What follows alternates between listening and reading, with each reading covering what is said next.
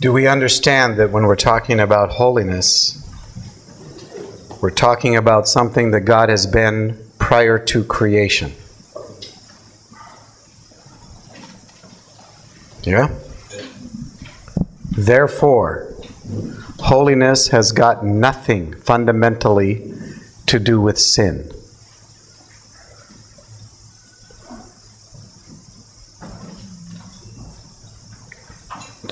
Do you understand? Because God was holy prior to creation.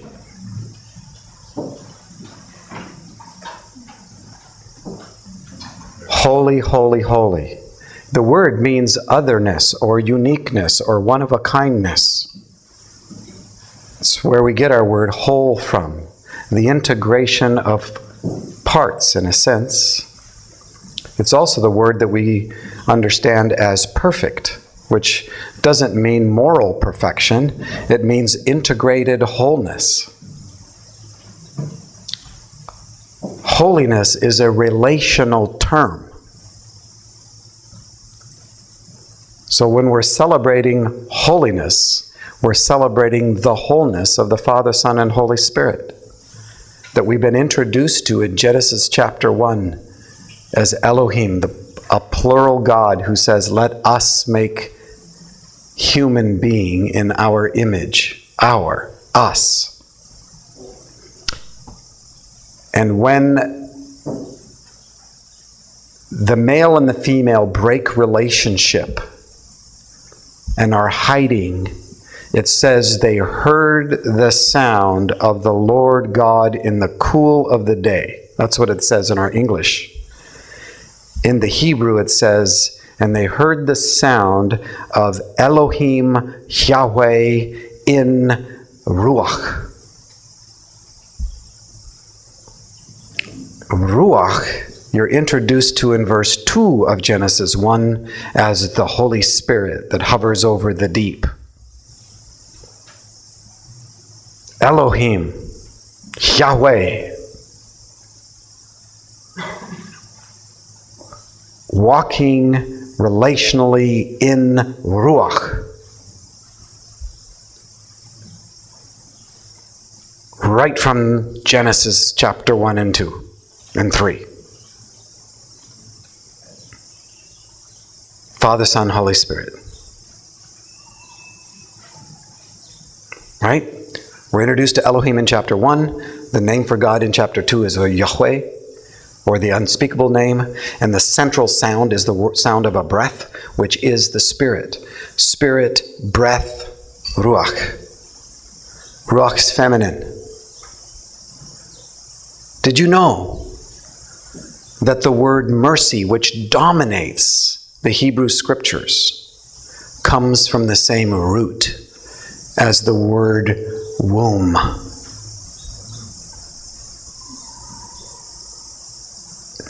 God is neither male nor female. All of maternity, all of paternity emerges as expressions of the very nature and character of God. We cannot be, in reality, anything other than God is. Therefore, our maternity and paternity are expressions of the very nature of God. God as Father doesn't mean God is male. Ruach as Spirit, as feminine, doesn't mean God is female. But everything that it means to be male and everything that it means to be female derive their character and nature from God who creates them. Make sense? Okay.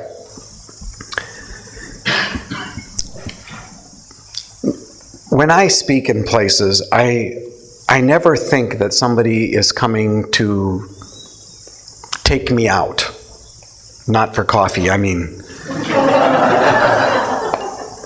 And the Holy Spirit is very kind, both to me and to them. I tell people now, I have friends in special forces who aren't healed yet. That's a joke. I've been set up a few times and I didn't know it until afterwards because something happened. One time was up in Orangeville, Ontario, and I didn't know that it was a setup, that I was going to get ambushed theologically, right? And so I come in and I have Friday night and all day Saturday with this community. And Friday night I get to speak first, and then there's going to be a panel discussion, and it's going to be moderated by a seminary professor. And, you know, I tend to be sort of like a child about a lot of things. I think everybody loves each other, and God loves them, and they know that. And I mean, it's just, you know, children, that's what they think until they learn that trust is dangerous. And so I tend to think, oh, this is awesome, right? And I don't know that this seminary professor is after me. Well, when I come to speak, like tonight, I don't plan out what I'm going to do, and I didn't know I was going to tell you this story. Right? I don't know what I'm doing. You understand? I like this. I like not knowing. I like the fact that I can't create an agenda out of stuff. Thanks. And so I come into this situation, and I've got the first session. Well, this is Friday night. And I get up, and for whatever reason, I go deeply into some of my story that I told you the other night. Day, whatever it was. The highly emotional thing, you know? And I go deeply into that. And I don't know why. Why did I go there? Don't know, right? But I did. We take a 15-minute break. We come to sit down in the panel, and this theologian, seminary professor, leans over to me and he says this. It's okay. He says, I came here tonight to come after you, and I have nothing left. It's one thing to have your theological categories. It's another thing when the incarnation happens right in front of your face and you have to deal with a real human being. Right? It changes all the conversation. And I didn't know what he meant. You're coming after me and you have nothing left? What does that mean? Right? And so it was one of those moments of time when all I could feel for this man was this immeasurable tenderness. So he does kind of come after me a little bit, because one of his accusations was that in the shack, Mackenzie dealt with his stuff too fast. That it doesn't happen that fast. And I'm listening to him and I'm thinking, you know, he's right. He's right. And I said, you know, part of it is I'm trying to squeeze an 11-year process into a weekend because I didn't want to write an 11-year book for my kids. Right? And I said, you know, as I'm listening to you, the book would have probably been better. And I said, you know, if we ever do a movie, I want the fury side of his lostness to be more evident. And I think you're right.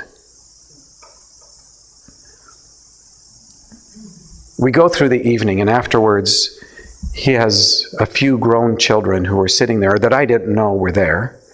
And they came up to me afterwards, and they're bawling.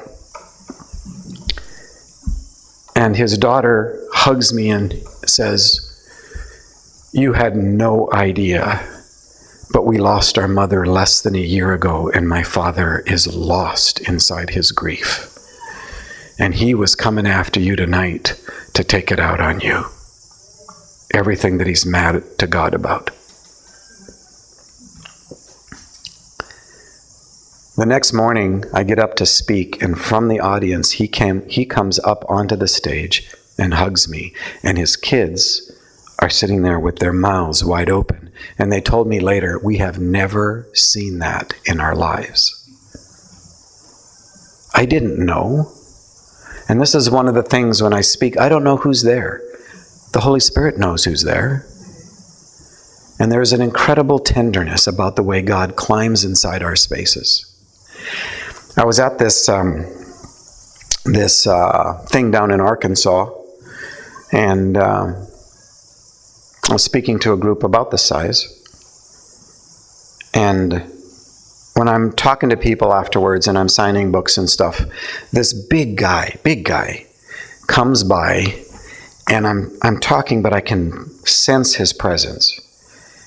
And he stands there with his kind of sideways to me, and I just say, "Excuse me," and I reach over and I hug him, and he slips a piece of paper into my hand, and he can't even look at me, right? Big guy. Well, it doesn't take much for me to be with a big guy. I mean, it's just like... So he leaves, and I'm back in my conversation. And the next day, I take out the piece of paper to see what and it's got 2 typewritten pages on this side, and it's got a handwritten note on the back. This is a few months ago. And so I look at the typewritten pages, and these 2 pages, and I've seen them before, are an absolute slam against me in the shack. I mean, they are just coming after me, right? And if you want to read them later, you're welcome, right? But it's one of these things when you read it, you think, they didn't read the book, right? Which is often the case. And because the stuff in here doesn't make any sense. I didn't write that. It's not in the book. But that's okay. So it's 2 pages of that. On the back, here's his note to me. "Paul, I came tonight for the purpose of warning God's people of the dangers mentioned in this article, only to be extremely blessed by hearing your heart and seeing God using you to change the status quo Christianity to know God in a real way. I still have a problem with, the Papa figure and all that kind of stuff," and he goes on to talk a little bit about that. "I grew up, too, in a family always feeling like I was going to be kicked out of my home by my earthly father. The hurt and pain was so severe, I've wept so deeply that those present felt I possibly belonged in an insane institute. I'm sorry for being so eager to come against the shack. I'd love to get more information in deeper healing about the Father's love for me, so I can receive John 17:26's love in my life. Can you have someone contact me? I've been in ministry 42 years and still don't know how to receive the Father's love." And he puts his name and his phone number. And the guy that had brought me into this place, I gave that contact information, and I've heard he's just doing great. But he had come to take me out, right? And had an encounter. I love that.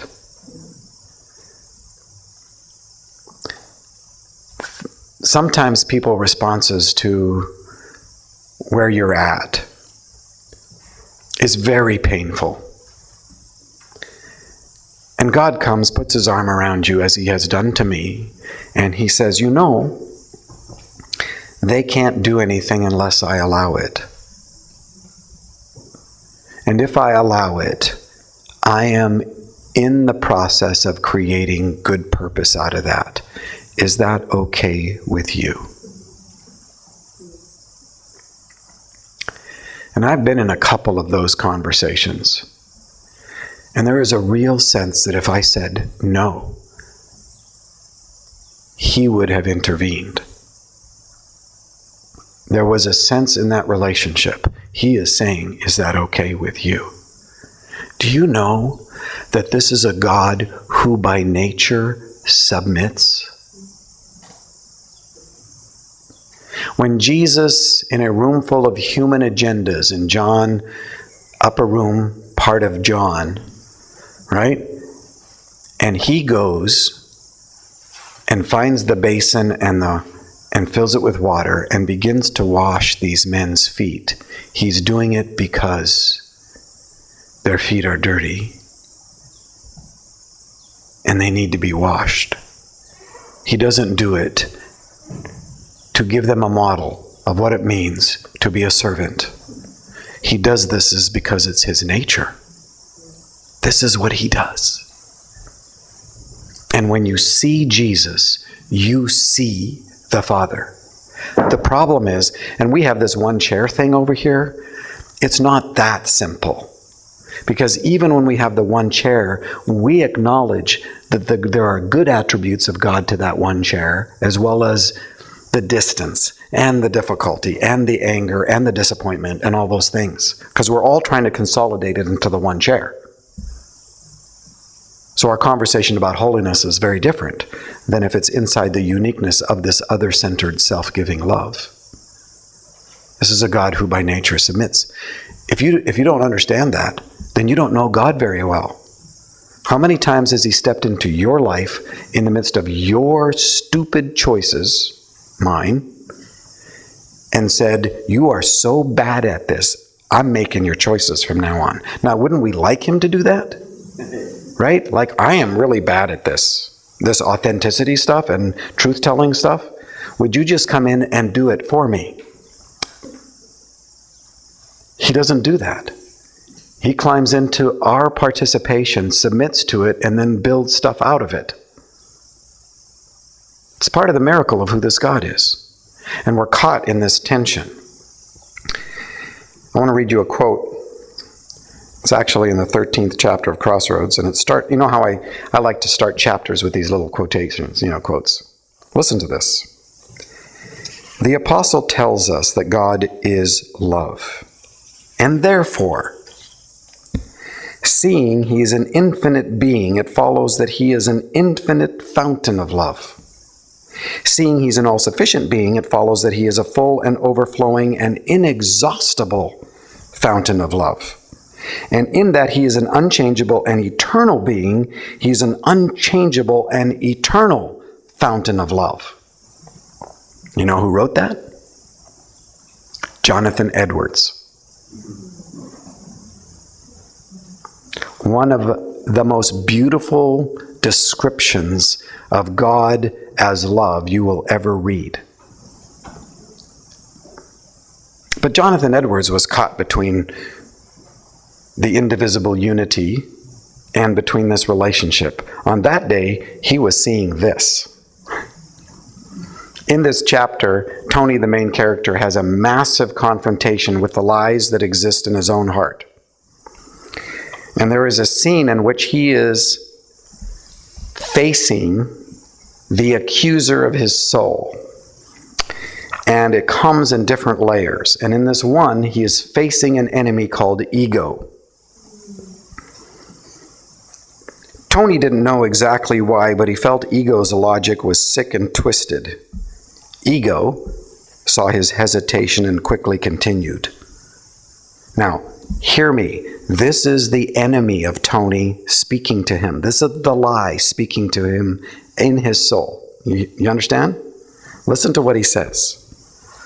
Look to Jesus, Mr. Spencer.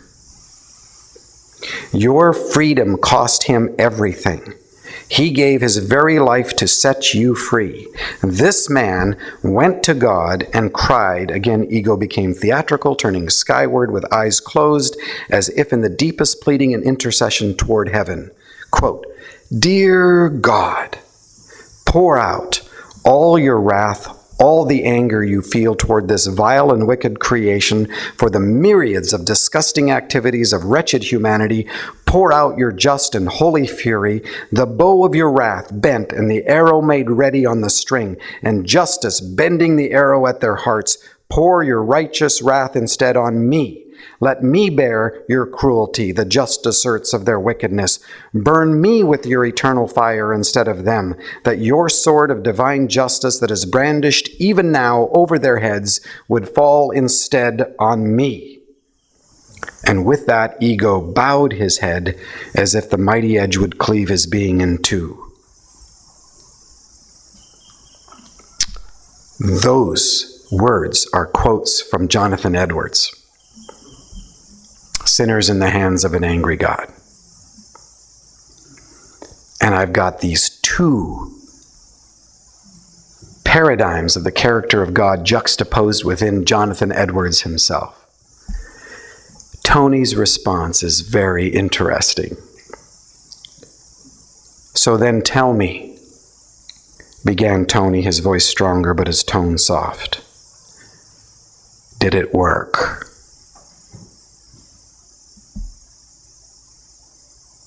Did it work? Ego snapped back to attention. He had not anticipated such a question. Oh, what do you mean? I mean, did it work? Did Jesus bear the wrath of God successfully? Did it work? Of course, it worked. This is Jesus we're talking about. Ego didn't sound completely sure. Tony pressed the point.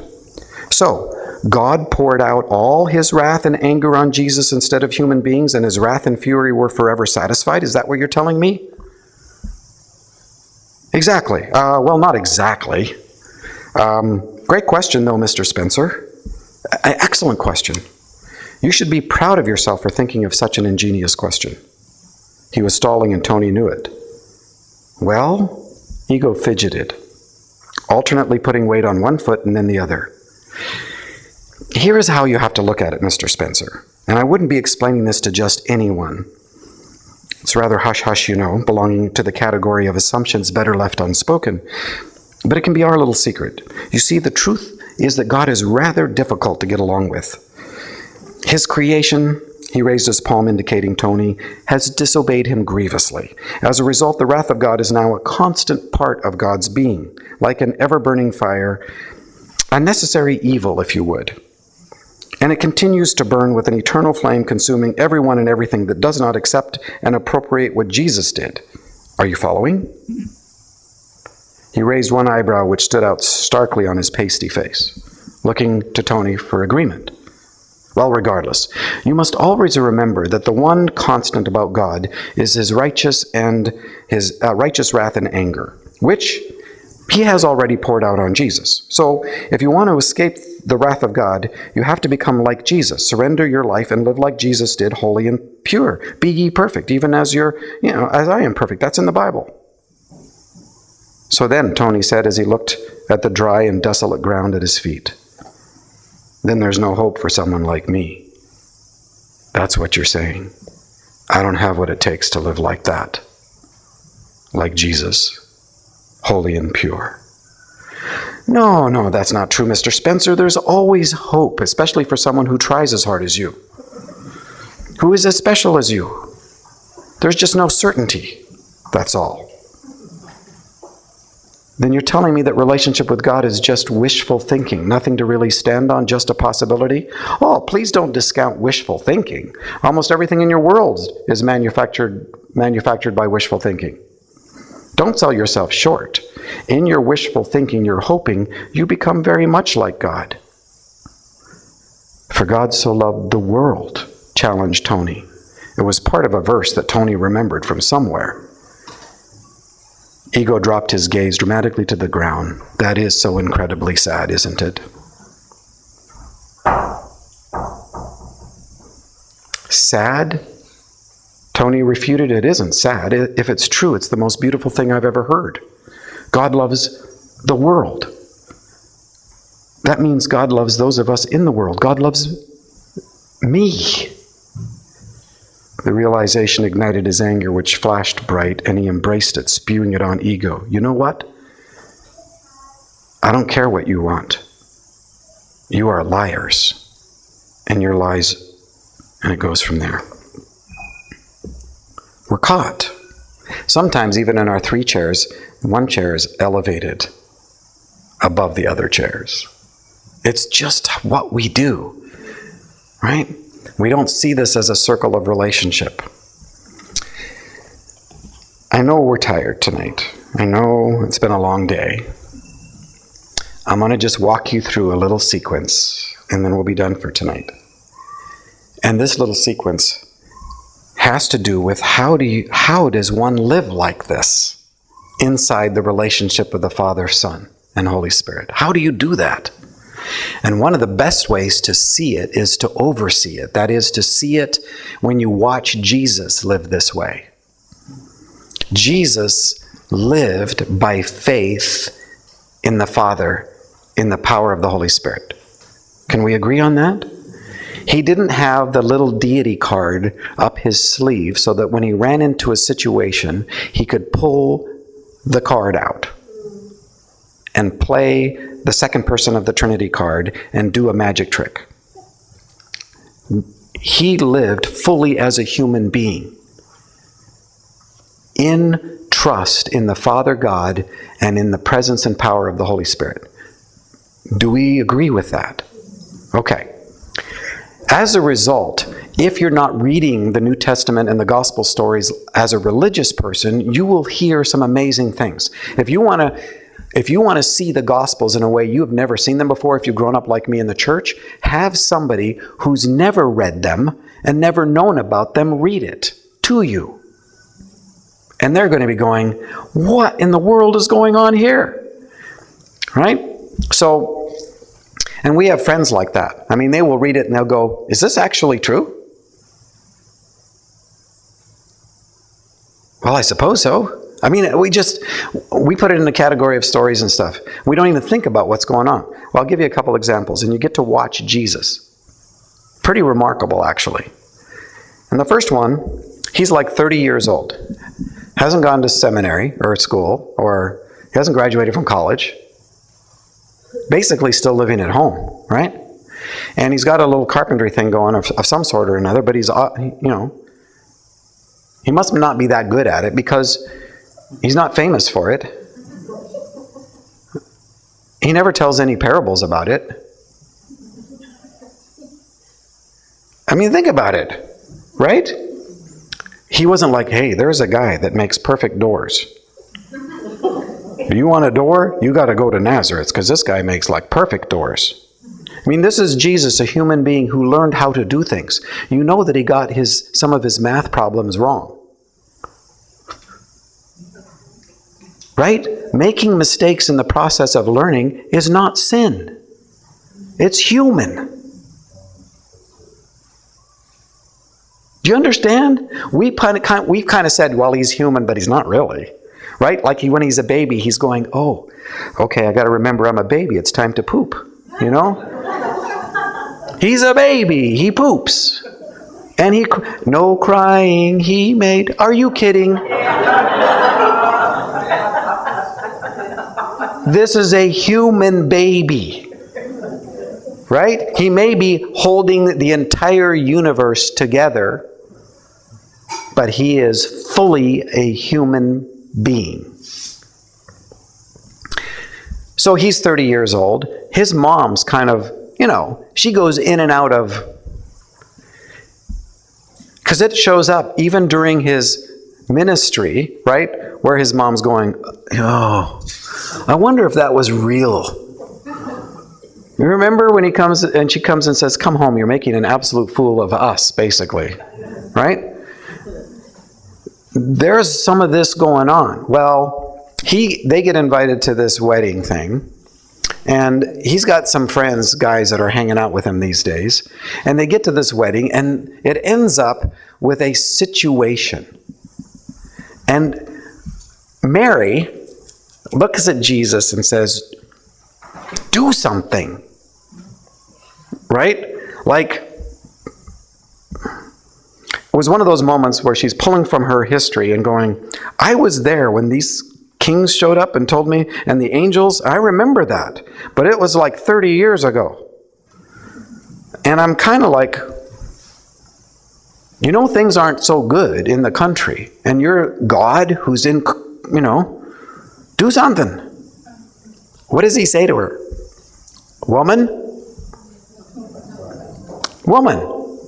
He doesn't say, Mom, right? And the word, it's like, woman. And he says, what do I have to do with this? My time has not yet come. All right, now back off for a second.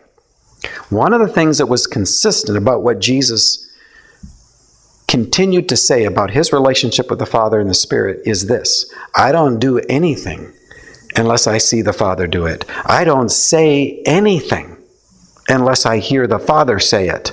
So when Jesus responds to Mary and says, "Woman, what do I have to do with this? My time hasn't yet come." If he says that, guess who said that to him? The Father. See, this is Jesus who has never known isolation, independence, disassociation, separation. He constantly hears the Father. And he has always heard the Father, from prior to the incarnation and now in the incarnation. And he has been he was conceived by the Holy Spirit. He was baptized in the Holy Spirit, filled with the Holy Spirit. He has been constantly in relationship to the Holy Spirit, right? This is the way he lives. And when he says, "Woman, my time has not yet come," that is exactly what the Father just said to him, because he said, "I don't say anything unless I hear the Father say it." What does she do? Whatever. Hey, guys, do whatever he tells you to do. She is a Jewish mom, right? Whatever. Hey, right? Now, the crazy thing about this story is that he then does it. Now, doesn't that surprise you a little bit? I'll give you another story, and then we'll come back and I'll fill in the gaps here. There's this situation where he's got a bunch of his brothers. I mean, biological brothers, pardon me, Catholics, but they're like his for real brothers who are wanting Jesus to go to the big festival of the year. The Feast of Tabernacles, the party feast, right? And so his brothers are saying to him, "Jesus, come on to the to the feast. Come on to the feast." And Jesus says to them, and it makes a big deal about it. They constantly were after him to come to the party, and he was saying to them, "No, I am not going. My time has not yet come." He says that to them. And he says to them, "You go and enjoy yourself. I'm not going." Right? And if you read the story, they go, and then he goes. Is that not weird? I mean, I know that he doesn't lie and stuff, but it looks like he did. So what's going on here? Wedding. "Woman, my time hasn't yet come. I don't say anything unless I hear the Father say it." She says, "Hey," and she then involves these servants. Because you know what? If God wanted to, he could have created the water to turn into wine. He didn't need to involve. But this is a God who loves participation. This is a God who has never done anything by himself. Right? Father, Son, and Holy Spirit have never done anything alone. Ever. Right? This is a relationship that is a constant. And now, Mary steps into this participation, involves these servants, and says, "Whatever he tells you to do, do it." And he does it. Why? Because somewhere between him saying, "My time hasn't yet come," because that's what the Father says to him, and her saying, "Whatever he says to you to do it," what did the Father tell him? "Now your time has come." And it took a matter of maybe 5 seconds. When the Father said, "Your time has not yet come," that was the truth. And 5 seconds, 10 seconds, whatever it took to say, "Whatever he tells you to do, do it," the Father said, "Now your time has come." This is living in the Spirit. This is where there is a constant dialogue and an interchange relationally about what's going on around me. When you pray, things change. Even if with your physical eyes you can't see it. There are things, that's why you're not to pray in vain repetition, because things aren't the same. Start your prayer with, "So what has changed? And now what do we pray for? What do you want me to participate with here in this conversation?" Your participation changes things. But we're dealing with the complexity of human beings who are massively creative, powerful beings. You can't control people through prayer. That's not the point of it. It's not magic. It's part of a conversation that's about relationship. Same with the brothers. My time hasn't come. You go. Because that's what the Father says. Your time hasn't come. He wants them to go. Have a good time. As soon as they're gone, Father says, now your time's come. He goes, oh, great. I really wanted to go to the party. Good. So we're going to the party. Right? Because if otherwise, he lied to them. But that X's out what this relationship and this constant dialogue is going on. Sometimes that dialogue is so enthusiastic on the part of God, people hear it. This is my son. Remember that one time where out of heaven came, this is my son, right? And it says, and everybody's going, wow, did you hear that thunder? And he said it audibly, but see, God doesn't speak, so it must have been thunder. In this relationship, there is a constant interchange. There is a constant movement. There is a constant dialogue taking place. And you see it over and over and over. It also means that this relationship is at the center of choices that we make in terms of what's happening. Okay? One of the things that the Holy Spirit spoke to my heart and a few of us when the shack started to go crazy with regard to it, these words: walk, don't run. Walk, don't run. Now, I thought I knew what that meant. And you know how when something gets spoken to your heart, sometimes it takes a lot of time to figure out the dimensions of it, the facets of it, the implications of it, right? And what seems to be a very simple thing at the beginning begins to unfold. And so over the next period of time, I'm thinking, walk, don't run. Walk, don't run. What's that all about? Walk, don't run. You know, and I was looking at Scripture, trying to find, wait a second, is there anywhere where God runs? One place. Story of the prodigal son. That's the only story we have where God runs. And why and in what direction is he running? Toward us. And if you remember the story, he is getting to that boy before that boy completely falls to pieces. And what has that boy been doing? Rehearsing a confession. And does the father go, okay, come on, confess? He doesn't even let him. What does the father do? Communicate to his son the truth about their relationship. And the son didn't even remember that. The father puts the coat on him, gives him the ring, says, let's have a party. And you're going, what kind of an irresponsible God is this? Right? He's been rehearsing his confession. At least give him a chance to say it, you know, and he should. Do you understand how wild and crazy that story is? But that's the only story where you see God running. And I'm thinking, Jesus says, I don't do anything unless I see the Father do it, and he never runs anywhere. Can you think of him running anywhere? And if you think about it, he didn't run in certain situations where, because he was so slow, people died. Right? Remember, he hears about his best friend Lazarus, right? And does he run there? No. And if you look at a map, it's like a 1/4 inch. Right? It should have taken him no time to run there. I mean, his friend is dying. Wouldn't you think that would be a good reason to run? And he doesn't. And he's so slow that Lazarus dies. And he has to, and what does he say? His disciples, they keep pestering him. What about, we need to get there. There is a need here. Doesn't that mean you're called to be there?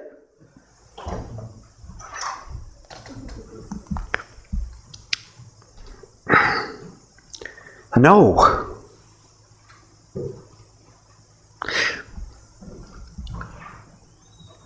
And Jesus walks, and he walks slow enough to encounter the woman with the issue of blood and Jairus, whose 12-year-old daughter has died, that we would have never known about, and they would have never been healed if he'd have run to Lazarus. A lot of times we have this sense of the affection of the Father, Son, and Holy Spirit. We celebrate this, and then we get an idea for a ministry, or a vision, or a prophecy, or a word, or something. And that now becomes the thing that can give us identity, worth, value, significance, security, meaning, purpose, destiny, community, and love. All the things that we were getting right here inside the relationship of the Father, Son, and Holy Spirit. And we will run to that thing. And we will be trying to open up the doors and wondering, why are they not just opening up?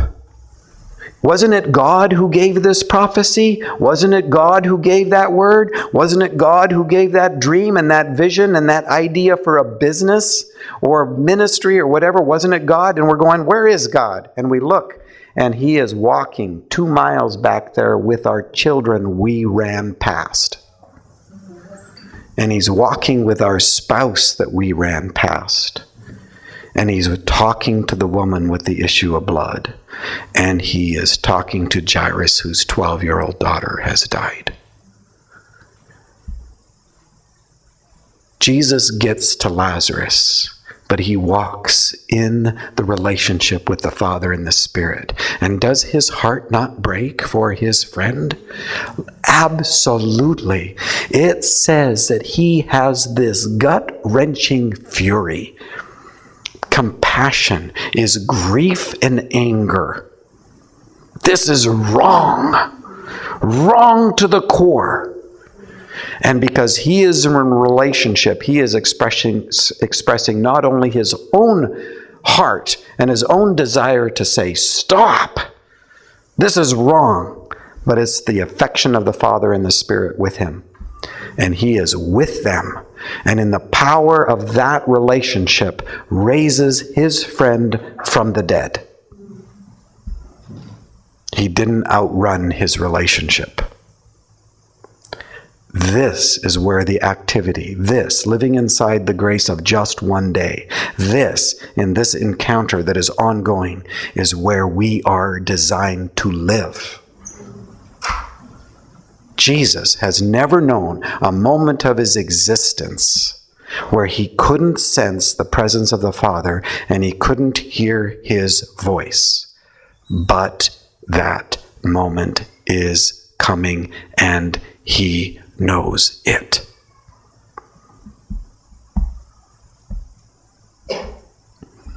He knows why he's here. He learned it. And he knows it. And there's a timing to it. There were a couple times when people tried to kill him, and he was able to walk through a crowd as if they didn't exist. You know the stories? They're in the Gospels. The Father cares about his Son, and he does something incredibly special for him. Right before Jesus goes to Jerusalem, and he knows what he is walking into. He's very clear in his own mind about it. He goes up on this little hill and talks to 2 dead guys. This is not a parable. This is inside the history. He talks to 2 guys who've been dead for hundreds of years. Is that a little weird? Strange? Outside your box? Not very Western? These guys are dead. And why are they coming to talk to him? I thought that they were gone and in heaven and all this stuff. They're coming to talk to him to encourage him about what he's facing in Jerusalem. They are fully aware This is the great cloud of witnesses. You think we're in this room by ourselves? You think we're at this point of history and we're isolated from the community? You think that the saints are not praying for you? You haven't read the book of Revelation. You don't think that Jesus is interceding for you, that he is not aware of what you're dealing with? You think you're kind of don't matter and you're dealing with your own little bits and pieces? Those little bits and pieces affect the entire cosmos. And out of the kindness of the Father's heart, out through the veil that separates these two realities, steps two guys who've been dead to talk to Jesus and encourage him about what he's facing. He's a human being. He doesn't want to go to the place. And think about this. This is the I am who knows I am going to become the I am not. I am going to go down there, into the I am not, into the belly of the beast, into the lies. And that surrounds the conversation in the upper room, John 13 through 17.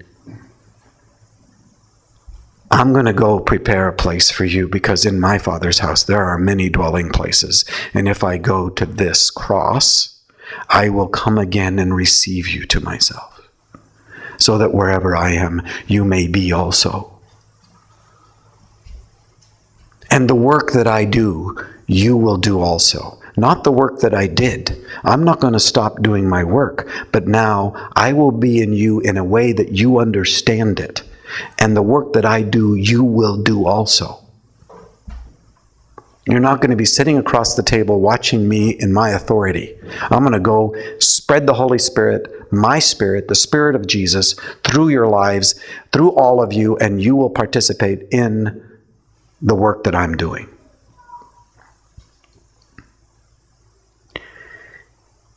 He goes to the garden, and he has a massively difficult evening.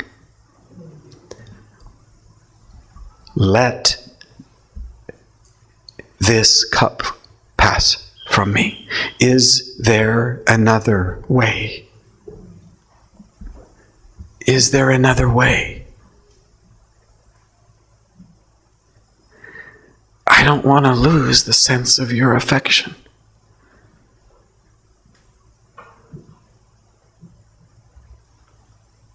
He knows that he is going to be inside our darkness, inside the darkness of every one of these men he loves,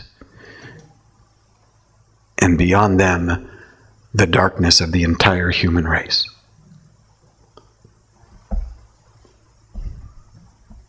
He's a human being.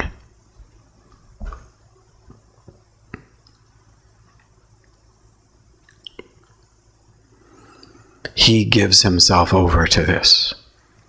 Do you remember that process was so powerful that when he even stated who he was, these temple guards were just knocked backwards, right? It's a magnificent, painful, hard story.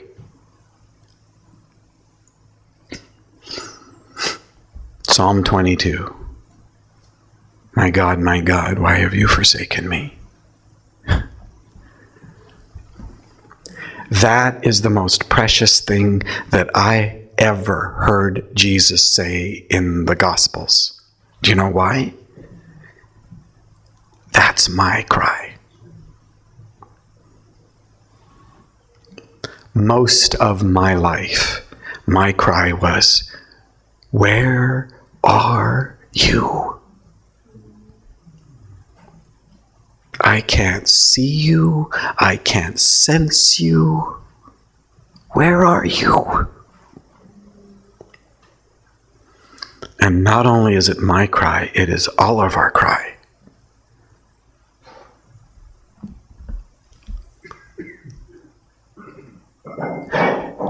Do you know what a cross is designed to do? Do you know how it's designed to finally kill you? Suffocation. What is suffocation? Where you cannot breathe anymore. What is your breath? Breath, spirit have always been linked all the way back to Genesis. And he breathed into this dirt and it became a living soul. A cross is designed to force your breath to leave you. Jesus, who enters my lostness, can no longer sense the presence of the Father, nor hear his voice, nor sense his affection. That is my lostness that he willingly entered. And in the middle of that lostness cries Psalm 22. But this is a man who knows the whole psalm. And he knows those verses that Baxter quoted. You don't despise the affliction of the afflicted, nor will you turn your face from him. And when he cries, you'll hear. And as the last statement of revolt against death, what does this man shout? Other than it is finished, which is the last verse of Psalm 22. He says, into your hands I give my spirit, breath. The cross is designed to force it out of me. I give it to you. And he could have never made that declaration of trust if he thought for a second that this Father would have abandoned him. I give you all I have left.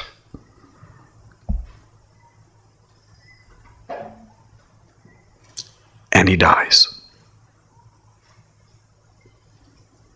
He gave his Father everything he had.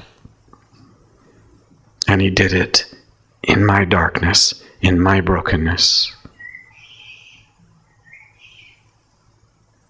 This is the love that is relentless. This is a God who does not do abandonment. This is Paul the Apostle who says, for God the Father was in Christ reconciling the world to himself, not counting their sins against them. 2 Corinthians chapter 5. Where was he? Did God have to turn his back? This is God in the flesh who became sin and entered my darkness to embrace it and declare his faith and trust in his Father's affection in the power of the Holy Spirit, which was his very breath. And when he died, I died. What do you think baptism is a celebration of? And when I rose, it's because he rose and I rose in him.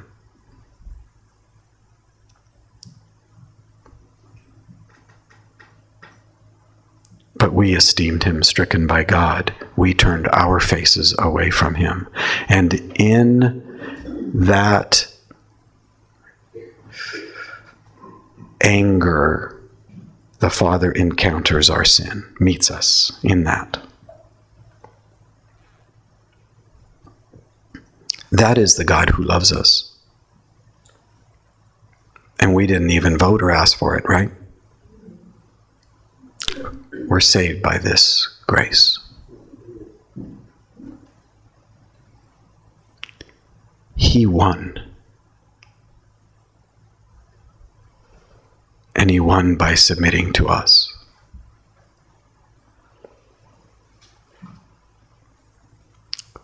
This is the relentless affection that pursues you. This is a God for whom you are the one that he left the 99 to go find. This is the God who sees you and runs to you. This is the God who is the woman who scours the house and lights the light to find the lost coin because it's precious to her. This is the shepherd who left the 99, and you're the one. You're the one. I'm the one, to the praise of his glory. Amen? Amen. Good night.